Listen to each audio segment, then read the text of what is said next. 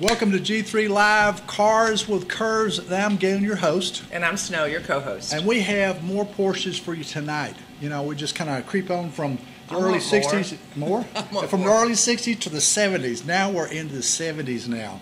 And it's like, we have, what, 2 cars for us tonight, right? Yeah, 2. The 911S. Yes. And the 911 Turbo. Ooh, yeah. 1976. Very nice. I can't say that was a good year. I really can't. What? I really don't even can't. remember that year. How do you remember that year? I don't know. I wasn't even born then. That's a bunch of BS right there. I don't know what you're thinking. Yeah. So I tell you what, they had the government started heavy safety regulations at this time. Yes. And so that led into what? Well, the regulations had come into effect, and the 911's dainty chrome bumpers. Ooh, what? Little bitty chrome bumpers. Whatever. Little bitty. They weren't dainty. They were replaced with plastic and rubber impact bumpers. Now, you have a picture? Yeah. Take a look at this right here. Take a look at that right there. See, you got 2 bumpers right there. Not everybody was a fan of this back in the day, but the cars had to be able to survive a 5-mile-per-hour impact. Who goes 5 miles an hour? Exactly, especially if you have a Porsche, you're going to be doing more than 5 miles an hour. It's well, 5 miles. Hope. No, 5 miles an hour is backing out of the driveway. That's going in the hedge again. That's going back. That's going backwards. And then the inertia, and then the physics comes in, and all that stuff.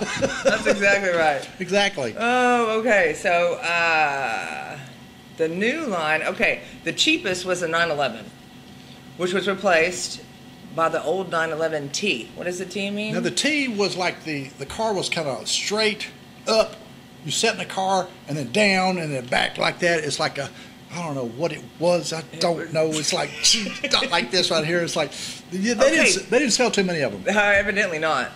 Then there was the faster 911S and a new range chopper, the Carrera. Ooh. Hello. Ooh. I don't know why they call her range chopper. I hadn't figured that one out. Okay. Well, I was going to ask you, but you don't know. Whatever. Over my head. Moving on. We're going to have to research that one. Exactly. Okay. All 3 were used the same size, 2.7 liter flat 6 engine. Flat. Go ahead. What does that mean? Flat. Just ignore him. With different amounts of power. 911, 150 horsepower. Okay. 911S. Yeah. 173 horsepower. Yeah. And the Carrera? A Carrera, 210 horsepower. A whopping 210. Now you got to think about this, viewers. Now when Porsche started out, they had 56 horsepower. That's all they had. That's it? That's it. That's all they had, 56 horsepower. And they've gone all the way up to 210? 210. Oh my. Because the Carrera had, this is the Carrera right here. Let me show you. Did you show them? Right. It had the whale tail on there, and that was the turbo model. Right. The Carrera with a whale tail and all, yeah. And that was the fast one, the 210. That's the one I would take. Oh, yeah, exactly. In red. You know what? That ends another show tonight. Thanks for joining us. See ya. See ya.